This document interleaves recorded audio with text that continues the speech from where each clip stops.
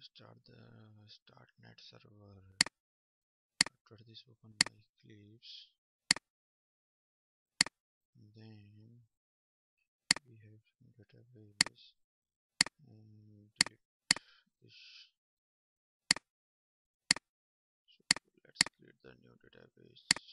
We have nearby by connection. The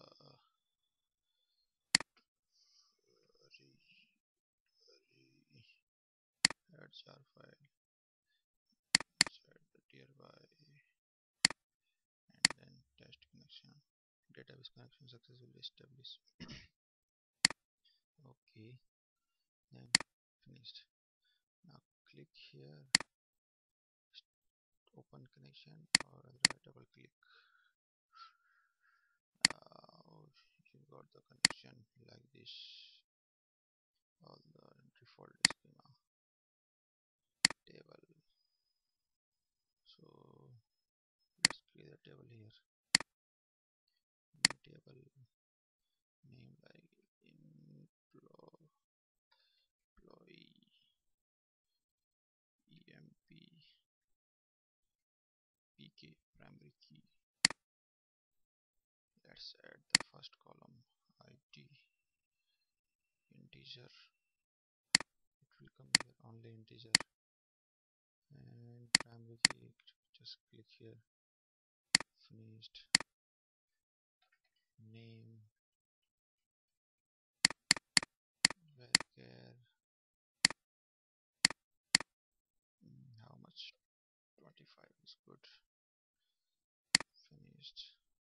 Add email id varchar 40. Finished. Mobile number numeric say 30. Finished. Now id name email id and name. So finished. Now we got the employee table. You can see id name email id. So leave it. Now go to project explorer, right click here, new and Java project. Put any name here. Let's see, my demo. It will be create project workspace, create execute environment 1.6, create folder like this. Finish.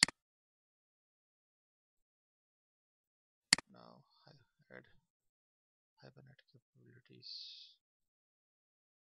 Go to Hibernate capabilities here and not annotation, only core libraries. Next, src and Hibernate.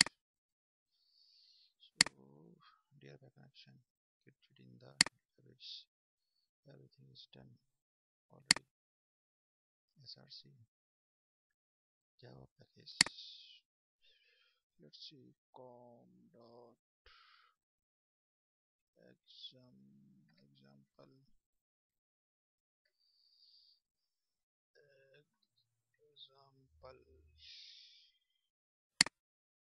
finish and finished. Now here we got Hibernate session factory. Click Myeclipse Hibernate, and where is your table? This one. Right click here, Hibernate reverse engineering Java package. Now we have to select from here Java package src folder. Here are many projects, so which one? This one, I don't know, src. This one, com.example. This one, com.example. So path is changed. Create project class, create project class db table, java data access object, and next you will see nothing here. Finished. Selected package multi contain the will be overridden in the okay. Just check out here.